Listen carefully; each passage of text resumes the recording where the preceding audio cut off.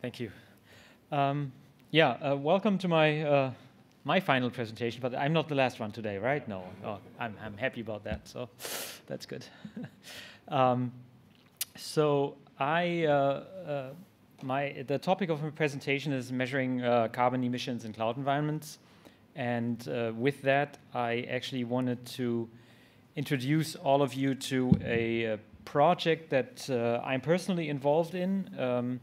The project is called the ECO.DIGIT project. It's a government-funded project in Germany, which is actually tackling this problem to measure carbon emissions in cloud environments and software applications. I'm the CEO of ScaleUp Technologies. We actually run data centers and cloud infrastructure in Germany. We are also a member of the Open Compute project, and we are also a service provider within the Open Compute project, to give you a quick overview.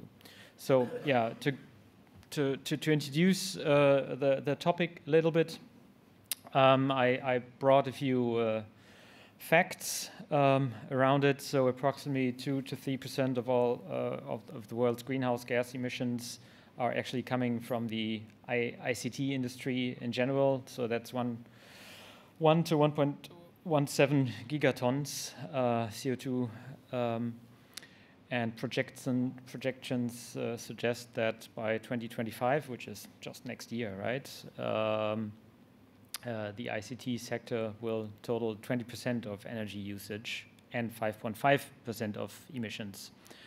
So I didn't come up with these numbers. I have referenced them. There's an appendix to the presentation where you can look it up. But just to give an overview of the size of the problem that we're actually tackling. So the consumption of energy by the hardware itself, that's rather easy to encompass. I mean, you can just measure how much energy a server is drawing, so that's rather simple. But in essence, the software actually decides on what the hardware is doing. So it's more or less the software which decides on how much energy is used, and in the end, how much emissions or how the carbon footprint of that software is. And so the big problem is that, well, most software developers out there, they don't have any chance to actually see what their software is doing in regards to the carbon footprint and to the energy use of the hardware. So what there needs to be is there needs to be a better way for people developing software, writing software, and at the same time also people using software to have better telemetry and better monitoring in place to actually see what the software is doing and to see the carbon footprint of a piece of software. Because in the end, well, maybe it's better to use Microsoft Word compared to OpenOffice or LibreOffice or whatever, but there's no way for a consumer of the software to actually see which one is better, right? So this is where the idea for the ECO.DIGIT project comes in. So the overarching goal of the project is to create more transparency around this whole problem field, so to say, in order to create or to standardize on how to actually evaluate a piece of software or a cloud application on the fact that how much energy it is consuming, and also about what the actual carbon footprint of this application actually is. So the project, as I said, is funded by the German Federal Ministry of Economic Affairs and Climate Action.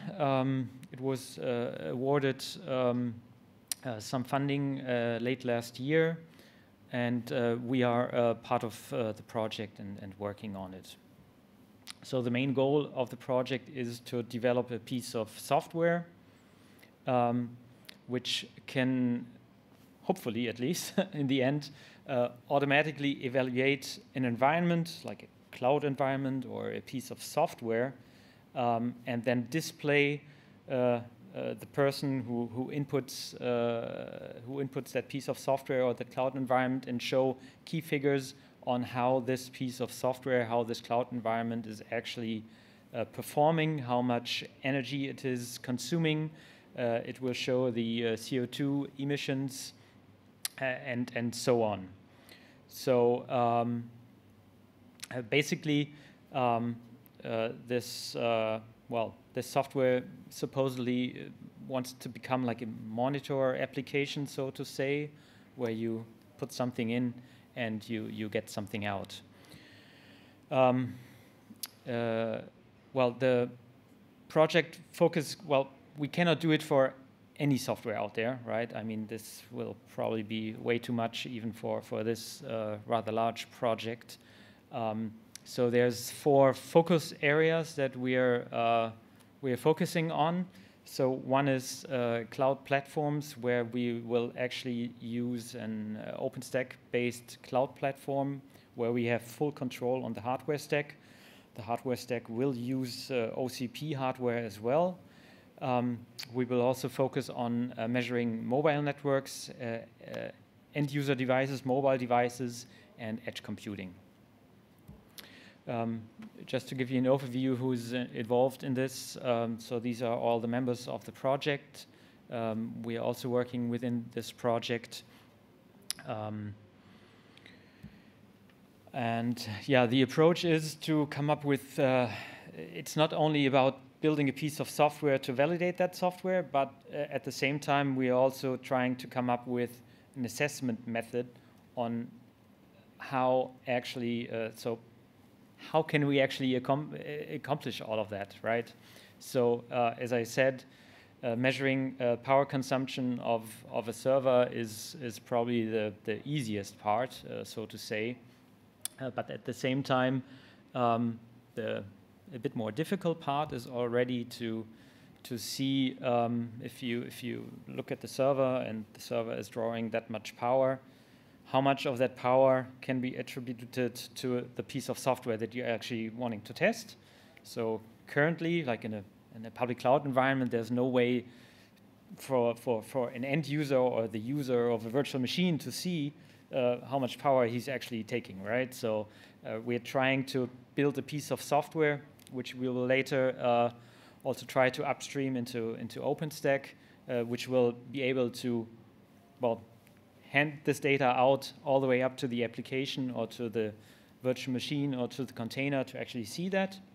But at the same time, and this is the far more difficult things, the idea is also to look at the actual physical infrastructure running this piece of software and to see what the carbon footprint of that physical infrastructure actually is. And for that, we're working closely with the ECO Institute in Germany. I mean, they're highly regarded in this field, and they will actually look at the raw materials used within the equipment, and at the same time, they will also try to figure out how many chemicals, what type of chemicals have actually been used for producing that piece of hardware, right?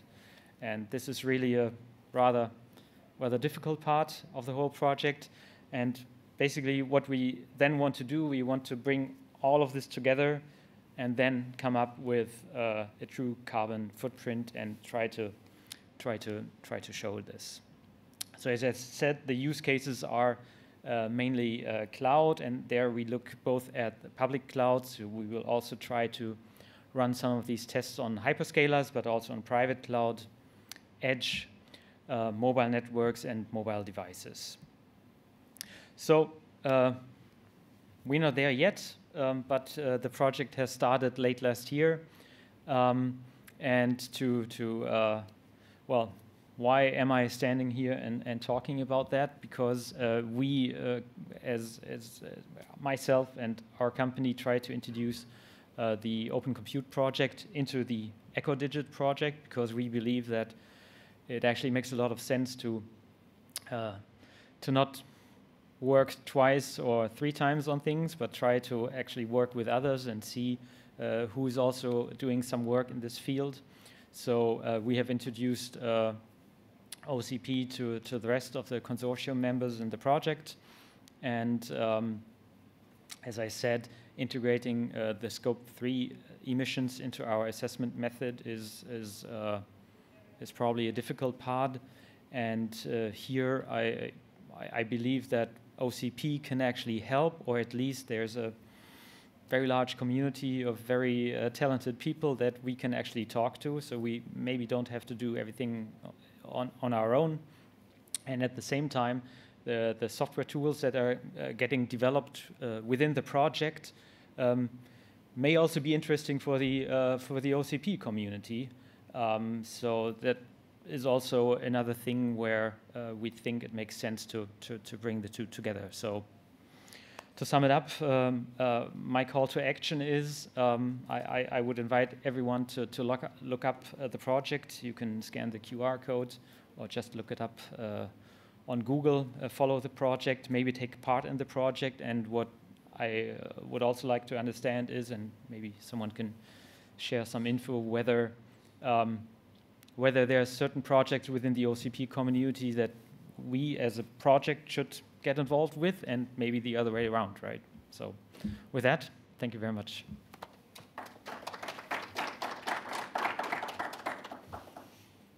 Question? Thank you.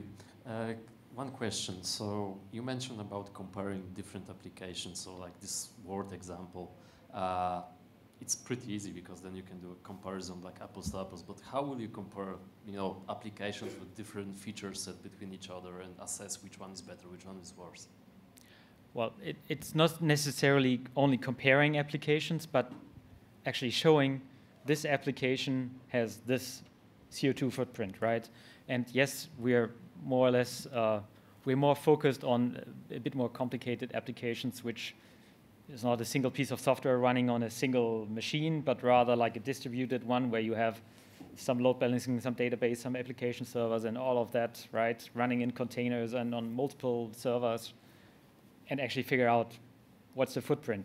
Network is also a part which should come into the equation, and so on. Sorry, can I follow up? Yeah, but maybe just wait to follow up until after, so we get to. Okay. Yeah. Sorry.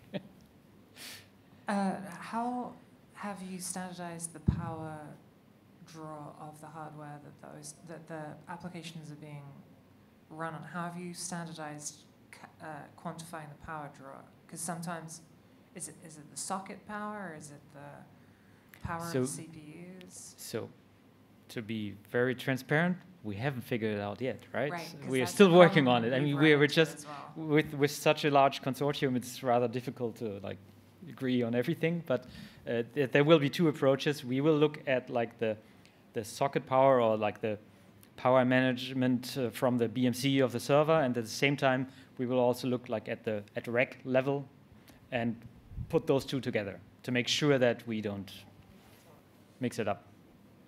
Christoph, thank you very much. Thank you.